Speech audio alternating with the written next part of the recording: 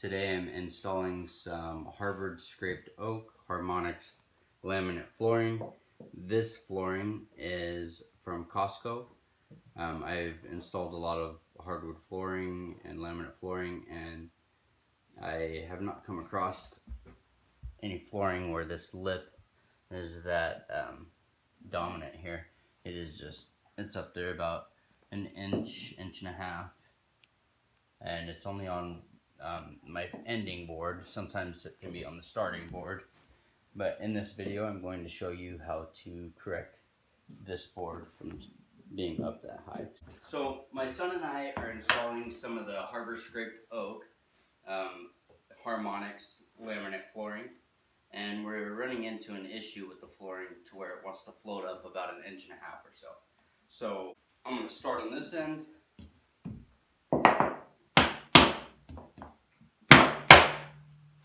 What I'm doing here is I'm going to put my toes on the edge of the flooring. You see that the flooring is bending a little bit there.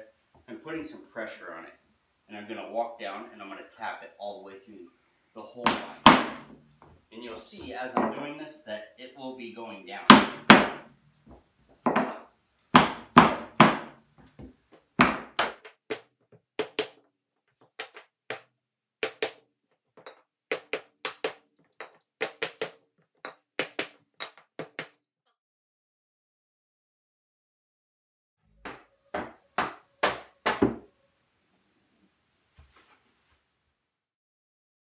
So when you get up to the wall, to where you don't have a lot of space to hit from the outside, you will need a tool like this in order to get a nice, clean, tight seam. It has felt on the inside so it's not hitting the wood directly, but you set it here. You take your hammer, you'll put a hand on here so it doesn't kick up, and then you just hit this lip here. The other part you could use is this tool here. You can set it on the lip here of your wood, doesn't matter which direction, and use this to tap the wood all the way in.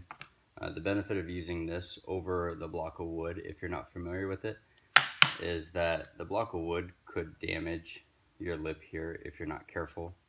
This here only puts the pressure on the solid board on top of the laminate flooring, so it will keep it from actually damaging this little lip groove that you need here.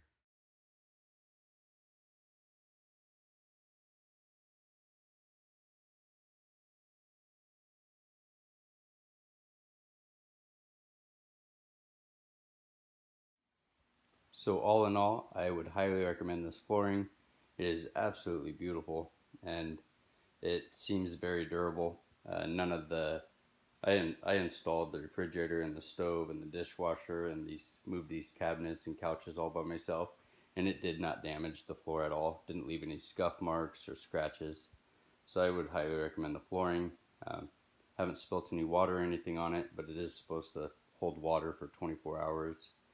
So definitely recommend it. Just make sure that when installing it, you have a lot of patience if you run into the same issue that many people have been running into. And I understand that not everybody's way is the right way. There are different methods to everybody's madness here, but this is what I found to be helpful, so I thought I would share, and I hope it's helpful to you guys. Thank you very much for watching, and I hope you all have a great day, and I hope that your flooring turns out as well as mine did. So now that I have completed the flooring in the house, I'm going to go ahead and walk you through and show you all of it. So this was the bedroom I started in when I was showing you how to keep them from folding up. You can see the transition piece there from the tile to the wood. Turned out very nicely. Just do a quick walkthrough. Excuse any messes you see. I did do it seamlessly through the closet, so it's nice and clean all the way to all the edges. Then I came out here through the living room, and then it's all the way to the door here.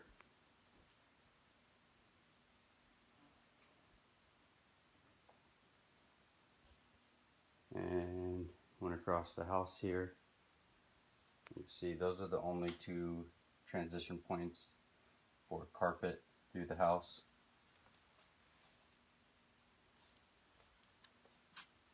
Then we have the dining area there. So from that area, we have our dining area here. And I did install molding here to match at the front and back doors. You can see through the kitchen.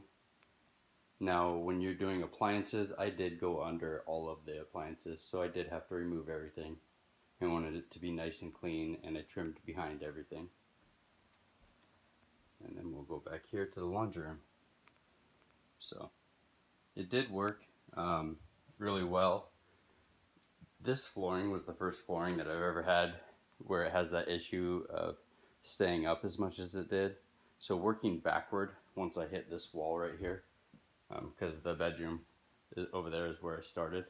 Once I hit this wall and had to work backward all the way through into the laundry room, it was a bit of a pain.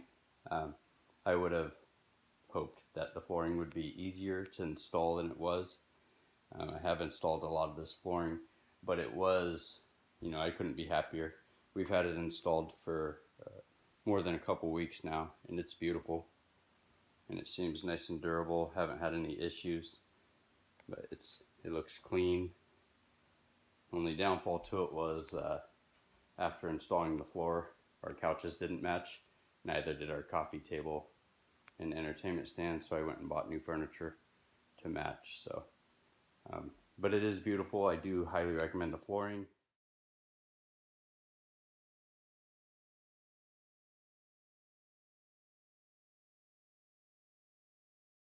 Alright, so I will explain the tools to you quickly and briefly, that way I'm not boring you. So let's start off with the squares. I have three different squares here. I have a large T-square that is a 4-foot T-square. I have my small speed square, and then this square here. The small ones are nice for just making quick lines across here, and then the large 4-foot is nice for being able to make long cuts on here, or just to line them out. Next thing you'll need is a razor blade, is very useful. You'll need a pencil, and then I keep 2 tape measures, one out here and one inside the house to measure and not be running around for them. The other thing that is very, very useful if you are doing any kind of like odd angle cuts, let's see, like a 73-degree cut, is one of these digital angle finders. So this here, if you've never used one and you have a wall that is just, you don't have 90-degree angles or anything like that, these here save you so much time and definitely make it to where you're not cutting 10 different times to get your angle correct. Next, you'll need a drill. If you have any coaxial cable or phone lines coming through your floor, you will need this in order to drill out the holes to bring your cables up through. I used a 3/8 drill bit to do so. Then I have 2 different hammers here. I have a small one, and then I have a rubber mallet. Typically you would use it's like a plastic covered hammer to do this work. I just use this metal one, and then I'll use my rubber mallet when need be. These 2 tools right here are crucial. These here will keep you from damaging these grooves here. You can see here that there is a small lip on that male edge of the board. If you break this or it comes off into a piece, the boards will not sit properly. So this tool here actually sits on the board. You can see there's a little groove there. It's very small, but that there will cover the depth of this here.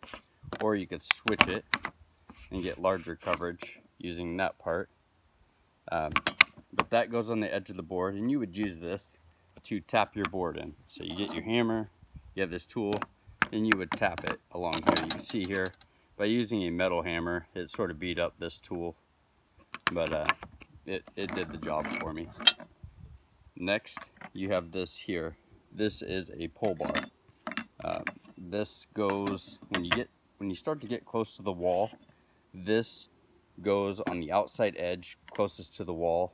You know, this won't fit, or you wouldn't have swinging room because there's a wall right here. This tool right here allows you to get, you would put this piece here over your edge, and then you take your hammer and you hit it this way. That would suck the board up into the next board.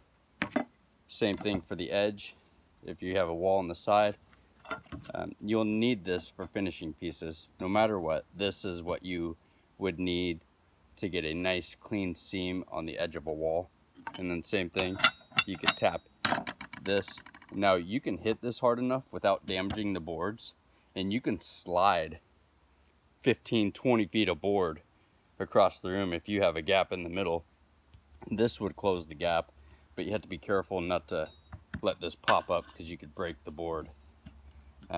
Let's see, next you would use your jigsaw. You can use a table saw, or a chop saw. I use the jigsaw because a lot of my cuts are going in and out. So the jigsaw sort of is good for all of them. Cut them straight across, cut them in and out. And then this tool here, this is called a Dremel Multi-Max tool. So this here is great for notching these out as well. So I just use wood or drywall blades on these, and they last a fair amount of time. But this here, you can notch out things pretty simple without having to recut everything or do a bunch of additional work. So there are the tools that I used.